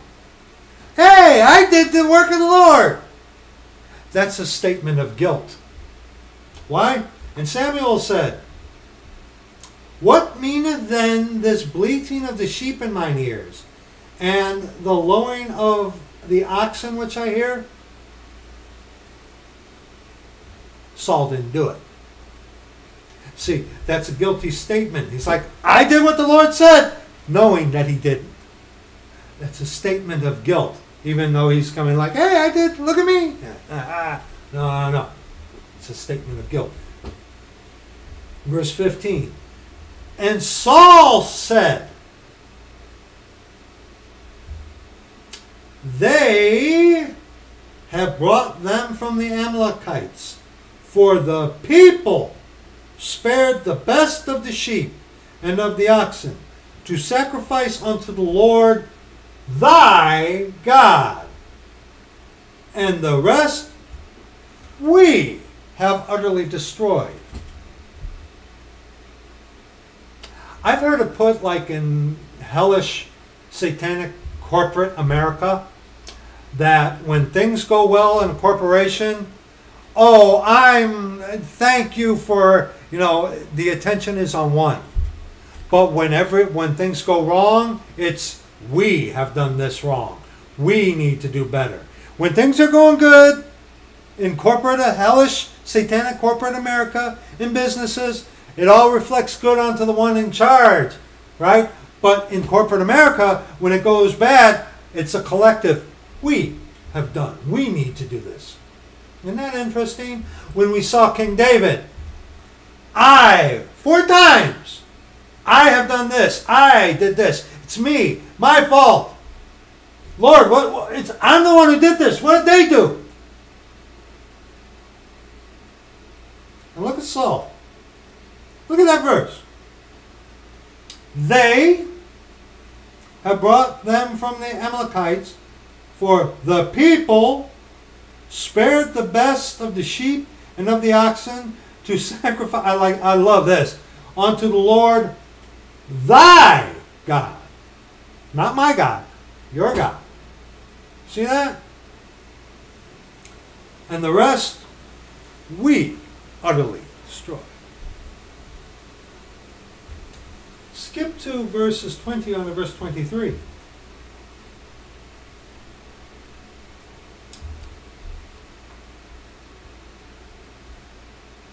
And Saul said unto Samuel, Yea, I have obeyed the voice of the Lord. Samuel rebukes him. No, you haven't. You haven't done this. And you're blaming others and not taking responsibility.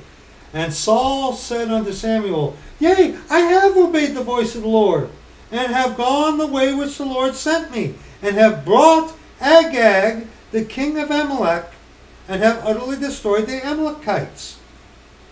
No, he didn't. Because the Lord said, kill them all. Everything. They wouldn't have been having this conversation if Saul had done what the Lord had said. Look at verse 21. Who did Saul fear?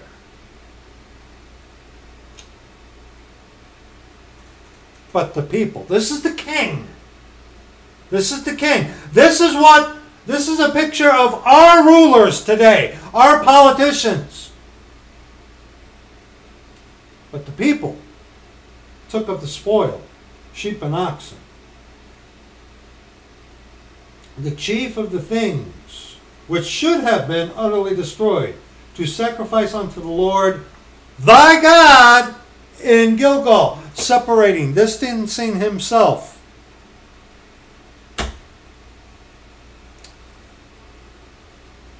And Samuel said,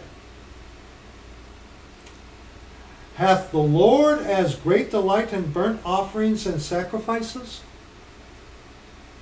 Buddy, as in obeying the voice of the Lord? Behold, to obey is better than sacrifice, and to hearken than the fat of rams. For rebellion is as the sin of witchcraft, and stubbornness is as iniquity and idolatry. What is that in Colossians, where Paul says that covetous is idolatry? What was Saul coveting? He was the king. Praises of men. He had the fear of man. The politicians, they have the fear of the Jesuits, not the fear of the Lord.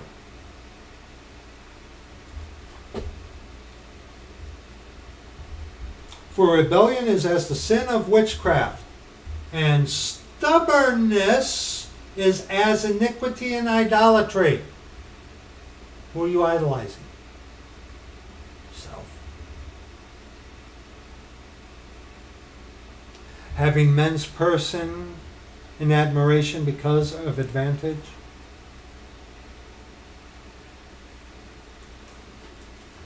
Because thou hast rejected the word of the Lord, he hath also rejected thee from being king. Now scoot down to verse. Oh no, let's continue reading to verse 31. And Saul said unto Samuel, I have sinned, for I have transgressed the commandment of the Lord and thy words, because I feared the people and obeyed their voice. He had to put that little thing in. Yeah, I sinned. Because of the people.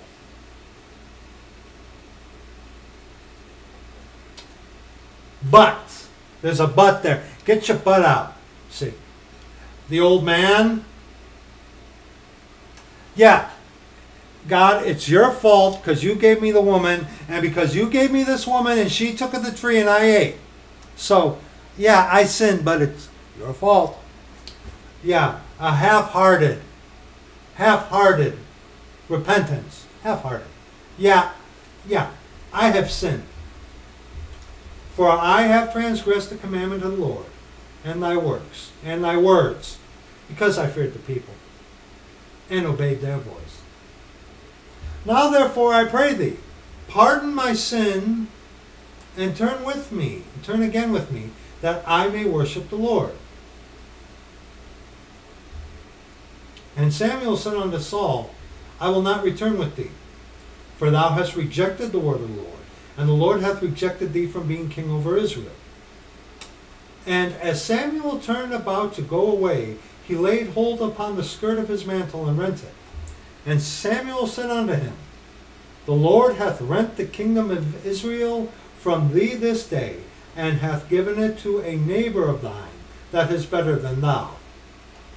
And also, the strength of Israel will not lie nor repent, for he is not a man that he should repent. Then he said, I have sinned. Now, remember what we looked at about how King David reacted? Yet honor me now, I pray thee, before the elders of my people. and before Israel. And turn again with me, that I may worship the Lord thy God. The Lord thy God. So Samuel turned again after Saul, and Saul worshiped the Lord. Look at that. Saul didn't have a genuine repentance. Even in his so-called repentance, where it's like, yeah, I sinned, he still put the people before the Lord. He still had the admiration of man because of advantage. Okay? I know I just said that, but it went from my mind. He still put people above the Lord. It's their fault. No accountability, no responsibility. Half-hearted responsibility he took. Whereas King David, and today, brother, sister, I don't care what nation you're in under heaven. Saul, pretty much the ruler of all, isn't he? Fear man bringeth the snare, but whoso putteth his trust in the Lord shall be made safe.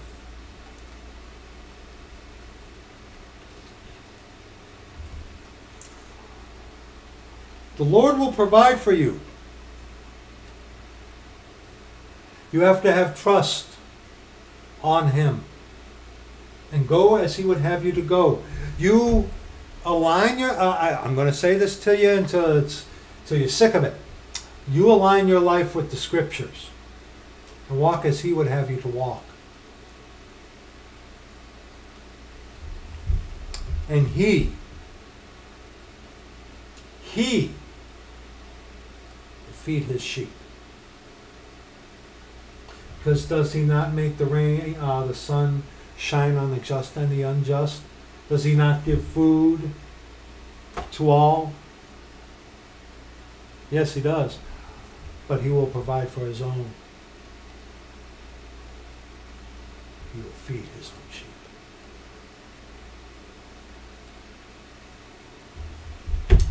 That's going to do it for this video. Like I said, this was a collaborated effort between a brother and I, and also, as I had mentioned, going off of some other things that another brother had mentioned to me before. Brethren,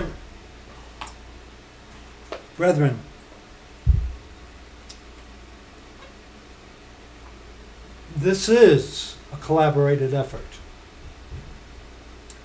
This is not a one-man show, even though I do, yes. But I don't do this all by just me. The Church of the Living God helps. Yes, you see me. Yes, the Lord and I, my wife helps, and also my friend, our brother helps, and other brothers help. Yes, yes. And yes, you see me here. Yes. But it's not just me. Others help. So like I say, all of this is a collaborated effort. This couldn't be done. None of this could be done without the Lord Jesus Christ, God our Father. Every single one of you. And I understand that there are those of you out there who are hurting right now because of what they are doing. That doesn't make our love for you any less.